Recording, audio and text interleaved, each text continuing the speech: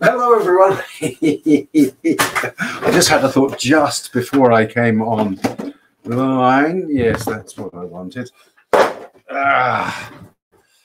Hello, everyone, and welcome to Still Live podcast again. So let me have a look. Where's this? Yep. I should have some downloads, shouldn't I? Where are the downloads? Hello, who's there? Who's there? Let me have a look at the chat. Having certain technical problems today. One of the technical problems being that I'm trying to download a photograph onto my phone like I did the last time. It hasn't really worked properly. But that's the way of live streams, isn't it? So let me just see if I can pick out files. There should be download, shouldn't there? Where the hell are the images? Let's have a look. Oh, there she is. That's good. All right. No, I have the images. So just to let you know what's been going on in my... hello, how are you doing? Project Vintage. How are you? Good to see you. Nice to have you back. Just to tell you what I've been doing all week. So this week in my class was the second week of my 6-week term.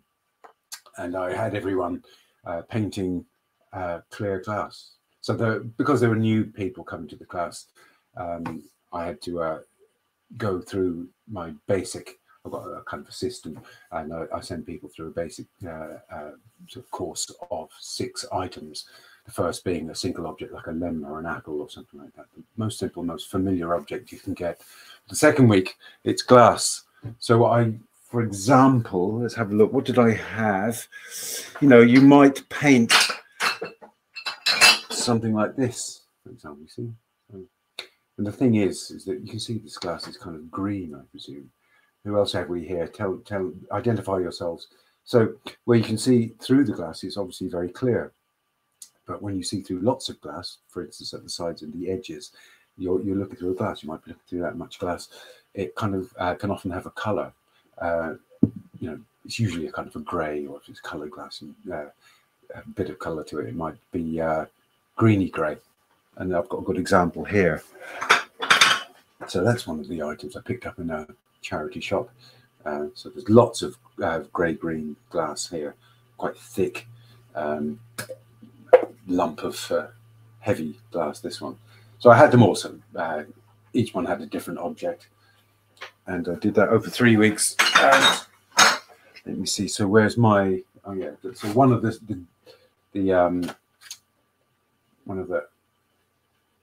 Hey, Miles, how you doing? Good to see you. Yeah, so everyone's looking very well from my point of view. So that's the demonstration from Tuesday night, so last night.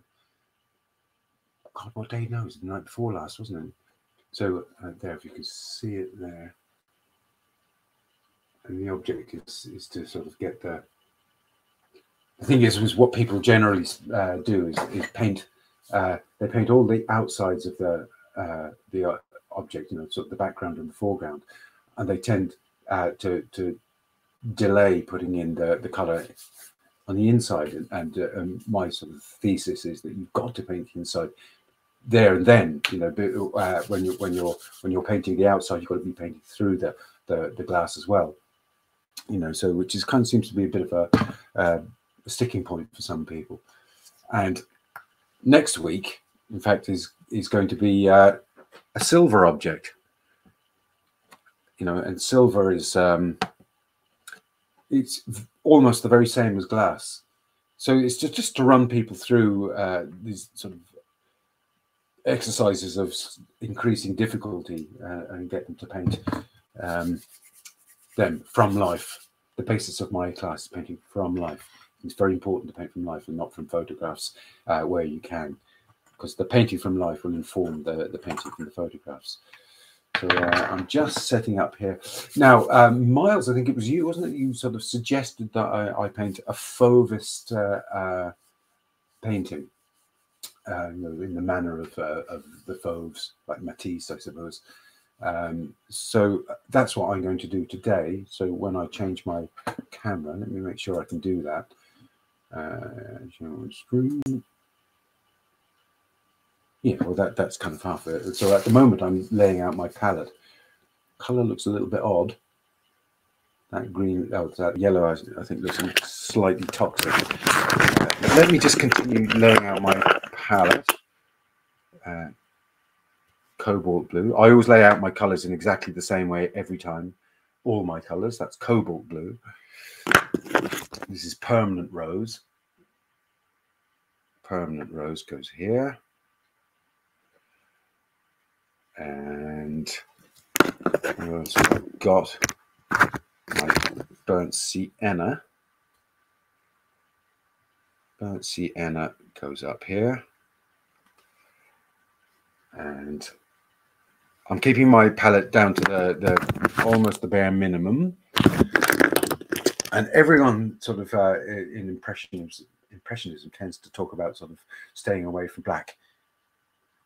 So I'm going to put black on. Okay, so let me put the black there. Not too much of it.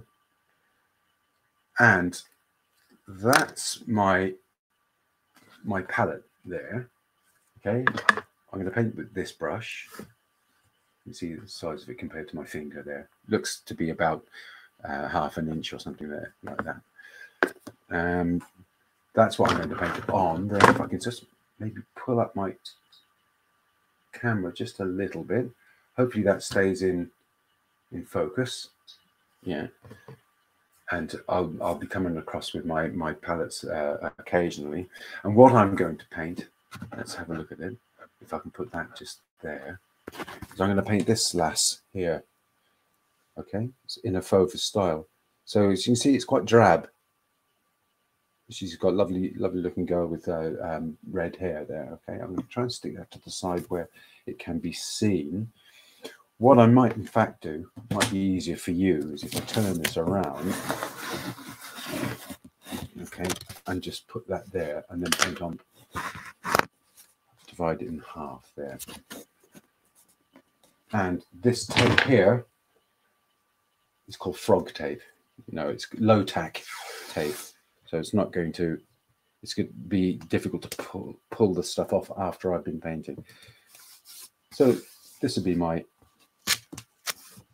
area to paint here.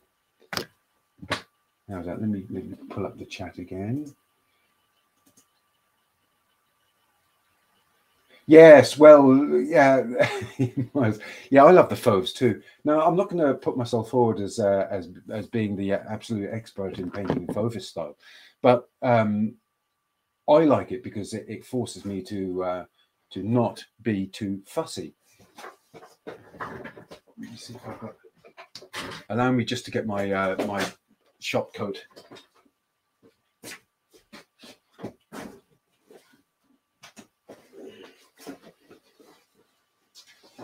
Because it's actually very, very cold in here today. It's freezing in Ireland at the moment. Probably is where you are too. Let me put that on there. That's better. Oh. And yeah, there was kind of ice on the water in the bucket in the garden this morning. So let me just pull this over. And if you have any questions, don't hesitate to put them in the comments. It'd be nice to see them. I'll try to keep an eye on them. Let me just pull this thing across here now. Up there. That's great. All right, so perfect. You might not have been able to hear me. I didn't have my microphone attached to my.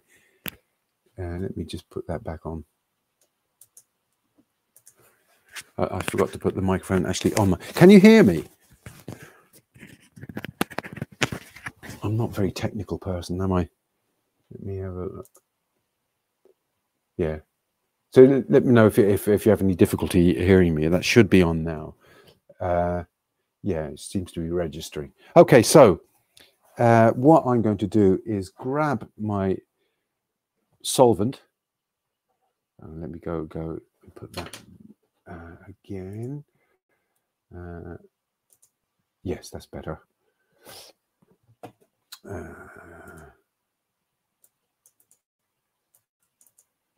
Oof. Put that away. Put the chat so I can see it. Yeah. Okay. Great. Thank you, Project Vintage. So what I always do is I start out with a wash, because a wash it lends an extra dimension to your painting. That's one reason. There's several reasons for painting a wash, I think. First of all, you've broken in the canvas. Second, you've brought the canvas down to roughly the same sort of tonal value as your palette. Not very much in this case, but very often if you've got a clean palette. Another good reason is the chance for happy accidents or unintended consequences, you know. So let's have a look. Let me put this down here. I'll just tamp that down. Yeah. So that's tamped down there. And now I'll do great. Thank you, Miles, for letting me know that. Let me put her across there. I'm only going to be painting her head and shoulders anyway. So I always draw in burnt sienna too. So I'm not going to spend too much time. For me, the Fauvists were engaged in trying to, I suppose, break down all the rules of color, or not be bound by them. They seem to sort of be more interested in color temperature than you know, tone. It's not going to be very big, is it? So, and then there's this area of her neck.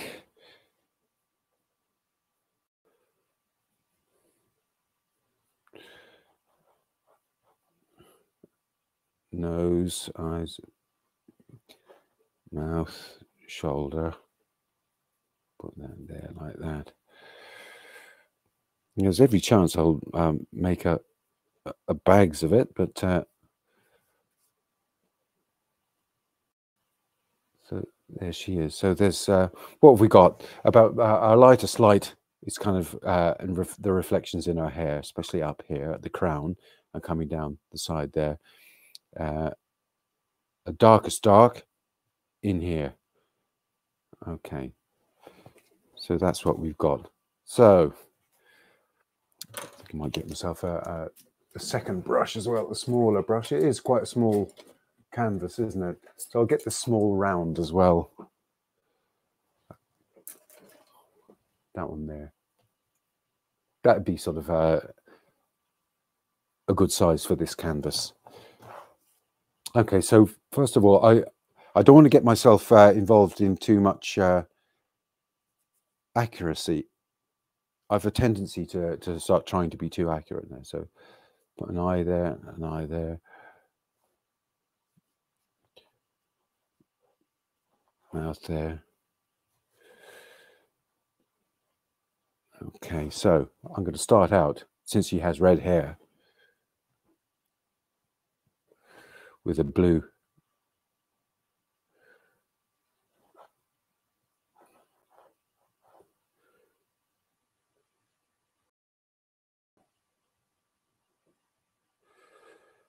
She's got lots of hair, this girl. Yeah. In those shadow areas, I'm going to put the shadows in now. They're very dark. It means almost sort of almost chiaroscuro sort of feel to that painting, which I have to avoid. Okay, so I'll get a bit of purple and put that in there. Purple would be a good color for shadows. Similarly around the eyes.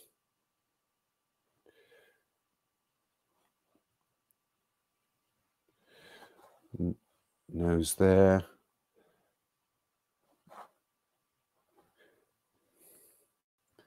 Let's put in some of the red hair.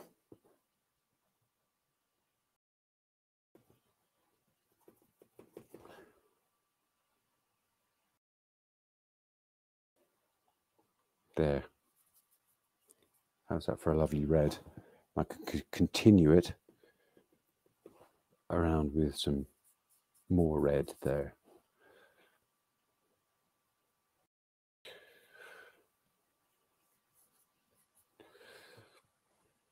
And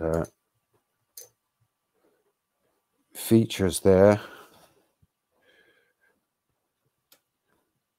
the flesh tone.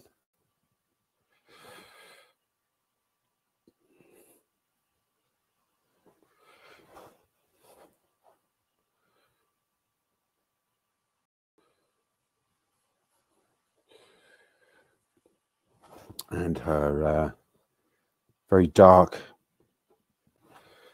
I don't know what you call it. So it's very Irish, this girl. So looks like she stepped out of a historical film. So, and then her sort of very drab clothes.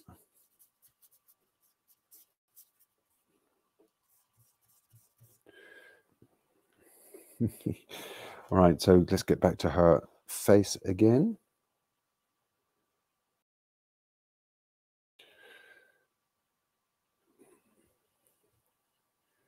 Yes, getting bogged down in detail. It's an awful thing. So I'm going to get my smaller brush again.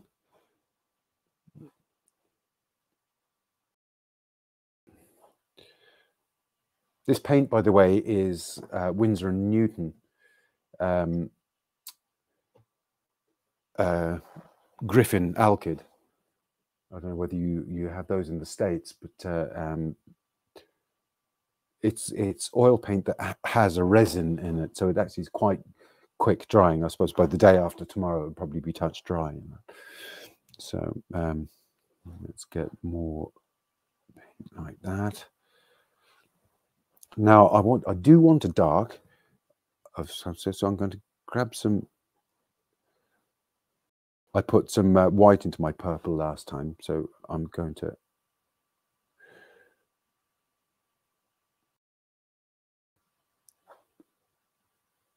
put a bit of delineation around the hair there and just show that it's hair by putting in some lively strokes there.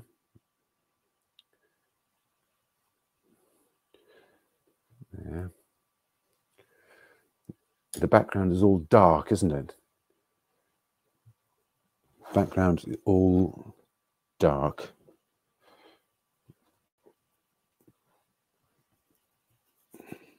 Yeah.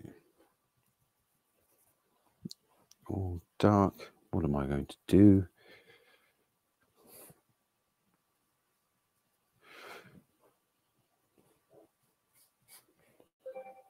Oh, message came up on my phone. Hello.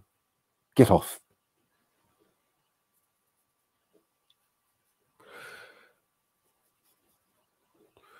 And she's standing like a quarter turn towards us, isn't she? So,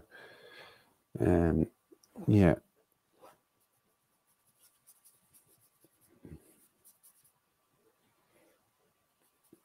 This is a good exercise to stop yourself getting into detail.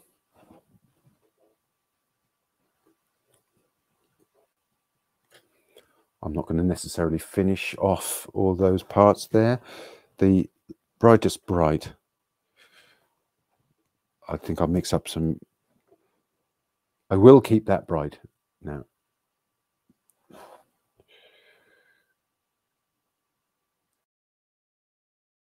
Put in some lively strokes just to.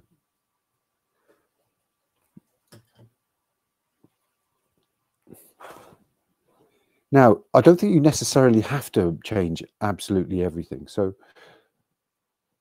I think I will put in her lips being red.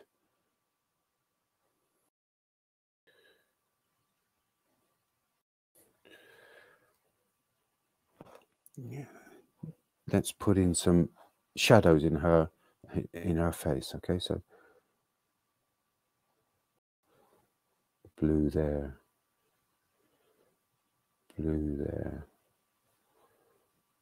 Her hair is casting a shadow on her face, so that can be blue too. and under her chin.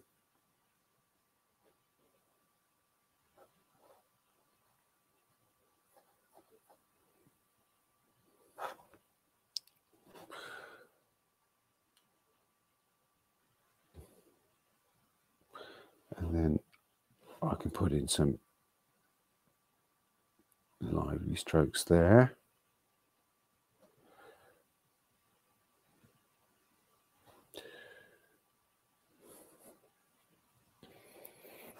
Yeah, let's go back to her face. Shadow under there, shadow under her.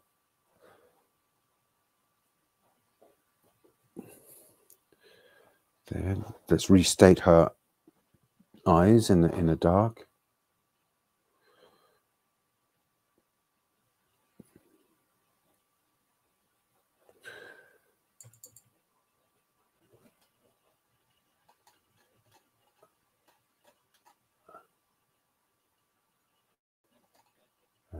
Let me come down. Yeah.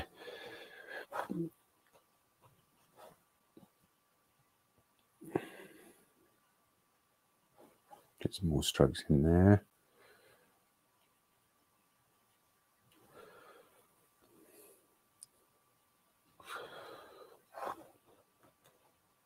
Put in a bit of a reflection on her lip there. Shape her eye a little bit there.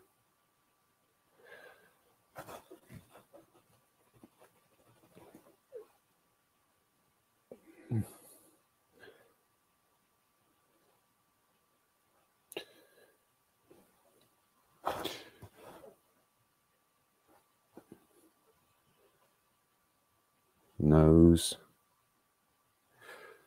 Well, this poor girl knew what was happening to her image. And then there's a light across her shoulder there. Coming down there like that. Now let's do more with her red hair.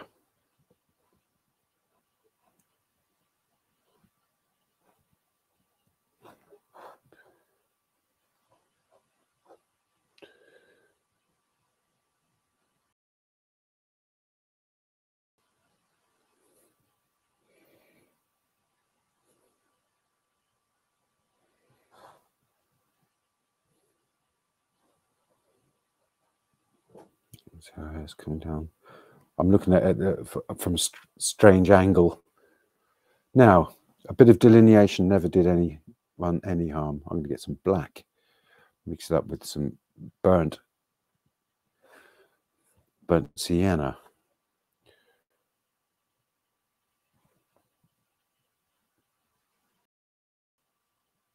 And just give her some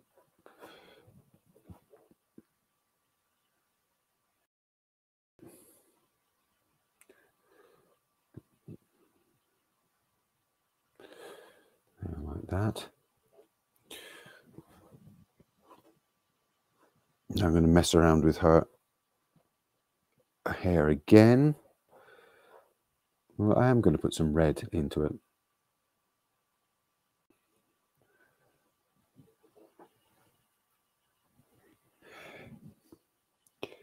Yeah. Go into places looking for muses and get himself arrested. Yeah, let's put the... Anyone like to be my muse?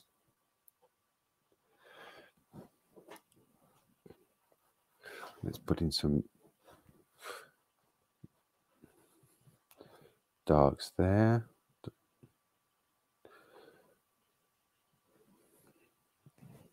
They didn't seem to pay any heed to accuracy. The Fauves, the wild beasts.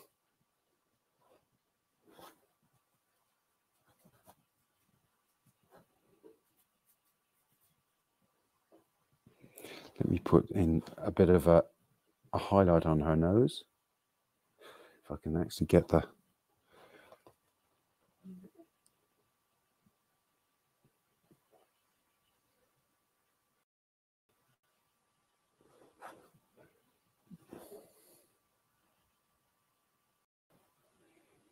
Let's see if I can get in a bit of shape on her eyes as well.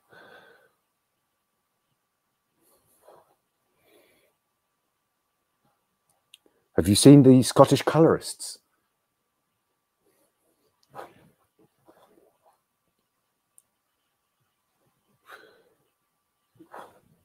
I love the Scottish colourists. I must sort of investigate more. Peploe and all of those guys.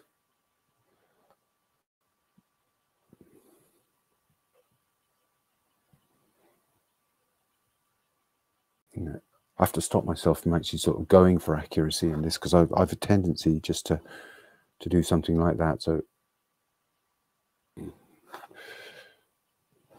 I have to stop myself.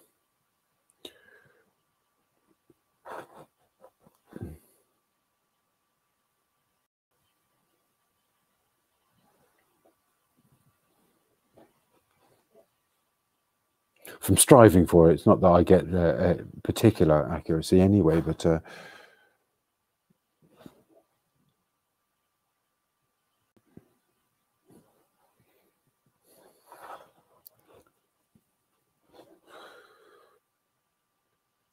get some more.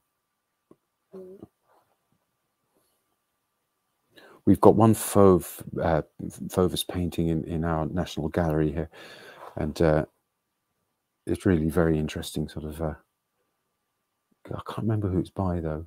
I need to just make her face a little thinner.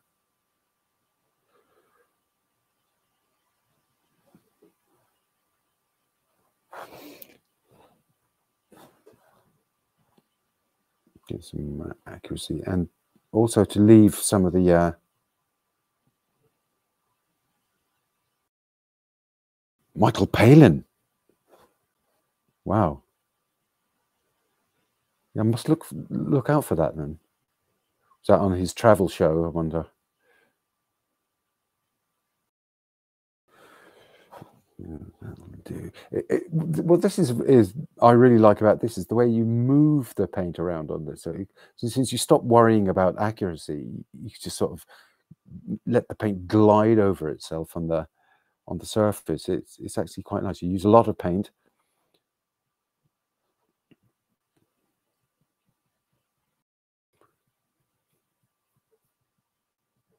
Don't worry about the accuracy. I know I'm repeating myself. I can't talk when I paint, to be honest.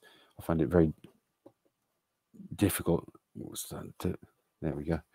Concentrate on two things at the one time. Let's put some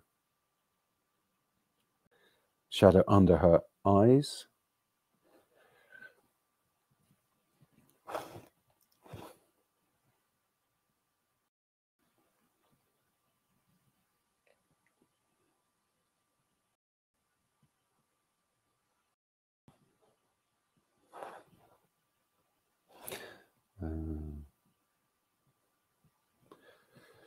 And now back to that delineation.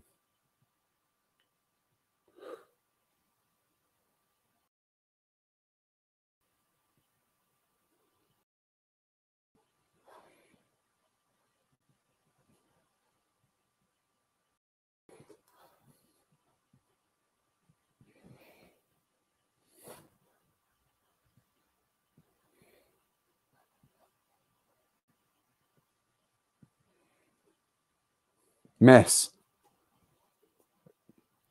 Big glorious mess.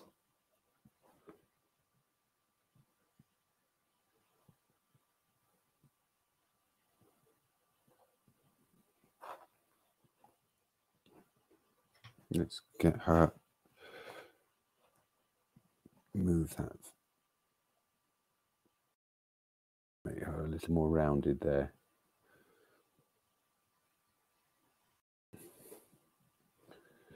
Darker notes under the eyes, I think. I like Michael Palin. He's one of the good guys, isn't he? Much more engaging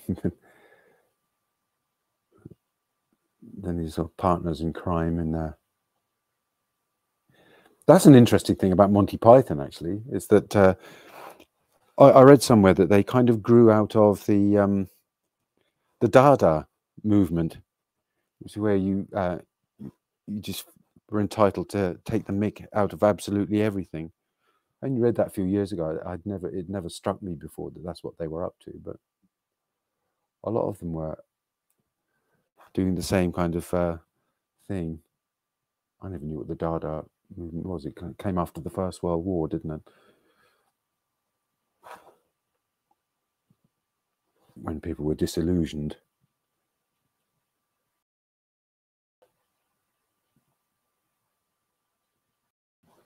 I need to get that dark in the eye again. Restate that.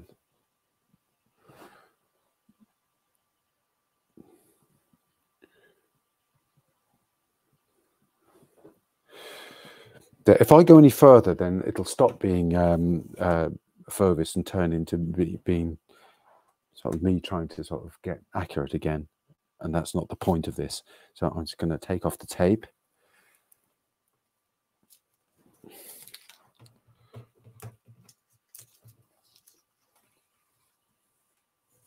I tape it because I'm painting on oil painting paper. I like the effect of the almost the kind of framing effect that you can get from putting tape on it. It's just a little conceit that I have.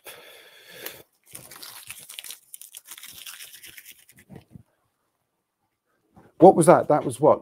I don't know, 15 minutes? Where are we now? Oh, 44, maybe it was half an hour. Good God. Time does pass when you're trying to bullshit like mad.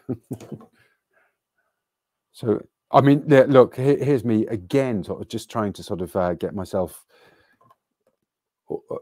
back on track as a painting that an illustrator would do.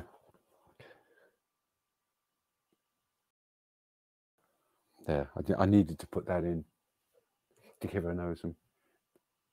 Yes. Yes. Good. Well, I hope that helped. Yeah, Vic Reeves. I used to love him. We used to get home from the pub and put on Big Night Out. And, it was absolutely crazy, and it helped to be slightly skew whiff to watch it. And isn't it amazing how some of you aren't in the sort of ambit of the BBC and all that, but there was a comedy duo, Reeves and Mortimer. But how Bob Mortimer has kind of seemed to have become the dominant one of the two. For me, he has anyway. He's so naturally funny. It's unbelievable. So let me just change cameras again. Hide on stream. And I should appear with any luck. Yeah, there we go. All right. So what do you think of those apples? I'm just trying to put on chat again. Okay. Yeah. So just to recap, let's bring it up to the camera a bit. I don't know whether it's easy. I mean, it's rough, but my look, there isn't actually here because I was painting at a kind of an angle away here, like that. I was painting at an angle away from me because of the way the cameras are all set up. It's hard to actually see down on top of the thing, but as soon as I turned it up towards me there, I can see that there isn't even any paint there apart from the wash, which is I don't know, it's just interesting for me to see it. Yeah, the colors as mad as I could get them with the colors that I have in my palette.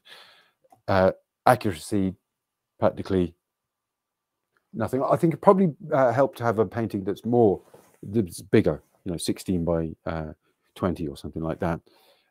This is about what we call A5, about half a magazine page size. Yeah. Did that help? I wonder. Let me know, and also let me know if there's something else that you'd like to see. I mean, I don't cover all kinds of painting because I probably couldn't do all kinds of painting. Do you know what I mean? That some people have styles of painting that I'd probably best sort of not trying to emulate because it's so particular. So, do you have any questions that I could answer? Even I mean, just to while you're thinking stuff up or whatever, I'll just tell you what I've been doing all week is doing digital work. In fact, so I came as I approach retirement age. So I'm 61 now, so I've got 5 years left of me. I'm thinking more and more about my pension and how I'm going to sort of manage that. And since I don't have a pension apart from the state one, I'm probably going to have to sort of have lots of product that I can sell. So one of the things is to make sort of posters and things like that that can sell without me having to actually sort of do too much work afterwards, or they can be licensed or whatever, which is another way. Thank you for the compliments, both of you, Miles and Project. So yeah, and so I've been doing all this digital work. I don't use Adobe because William Scott. You see the guy with the gold leaf. I am woefully ignorant about all the artists that can be seen. While you're doing that, let me have a look at William Scott just so that I can. Is it a style that I could have a go at? It's good to have a go to work on styles because. Oh my goodness! Yeah, wow, that's as minimal as you can get. Yeah, spent his youth in Northern Ireland, Belfast College of Art. Yeah, that's interesting because it looks very, very simple, but I would imagine it's actually deceptive. The shapes are quite sort of particular. If this is the same William Scott. They would look lovely actually with acrylic. You could do those. They almost look like monoprints. Yeah.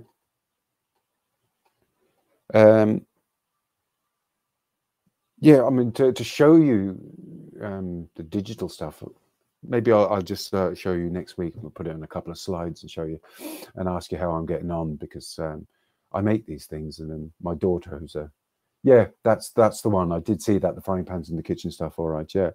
So I'll have a look at that. Yeah, maybe I'll do a couple. That'd be interesting because I mean, certainly would be a way to stop being accurate. Sort of start to get away from real life. They're quite beautiful, I have to say. Yeah. Yeah. So yeah, I'll show you next week if you tune in a couple of the digital things I do, because I'd like to hear what you have to say about it too, because I don't know whether any of this stuff will be worthwhile at all. So I'm particularly interested in, as I say, of licensing. Try and get maybe a kind of a greetings card company to use them, things like that. All ways to try and earn a crust. You never know. So that'll do for today. Thank you very much for coming along again, and I hope to see you next week. Who else is here? There's a few bodies in the room as far as I can see. Have I missed anyone to say hello to? Yeah. So look, that'll do for this evening, and I'll hope to see you next week. Yeah. Okay. Yeah. I'm going to have to go over to London when the weather gets better. I'm going to go on the motorbike and I'll pop into the Tate again.